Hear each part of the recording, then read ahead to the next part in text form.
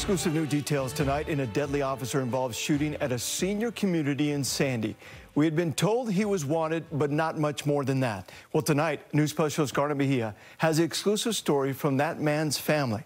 Garna, what do we know?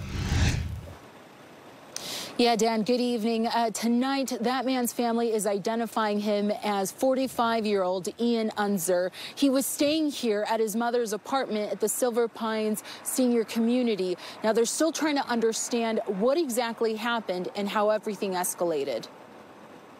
Some sequence of events took place. I don't know what they were, but it did result in an officer-involved shooting. Very few details. That was Sandy Police yesterday afternoon after they said officers from the U.S. Marshals VFAS Task Force shot and killed a wanted fugitive. Tonight, that man's family is identifying him as 45-year-old Ian Anzer, who was staying at his elderly mother's apartment when officers arrived in search of him. Ian's brother Anthony says he was banned from the property by management. When they spotted him, he assumes they called police. They started banging on the door, and he said, "You can't enter without a warrant." And they said that they were going to break the door down because it was a hostage situation, but I don't understand that. Anthony says his mother was in the apartment, but she did not feel threatened. At some point, the officers were able to breach the door and entered where they encountered Ian. And they just shot him. Three shots is what I heard. They went, center of mass and just shot him.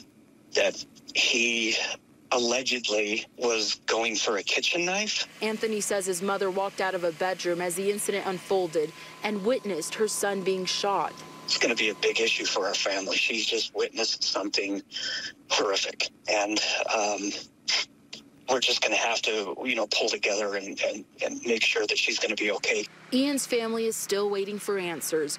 They're hoping the officer's body cam footage will show whether a knife was really involved.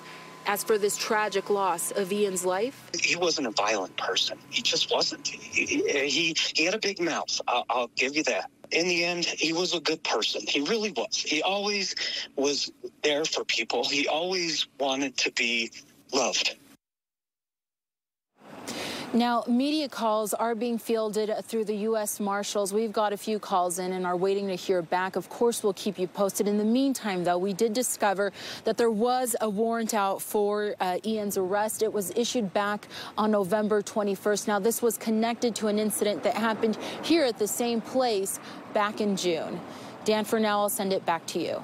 Yeah, still a lot of unanswered questions here. Thanks a lot, Garna Mejia, live for us tonight here.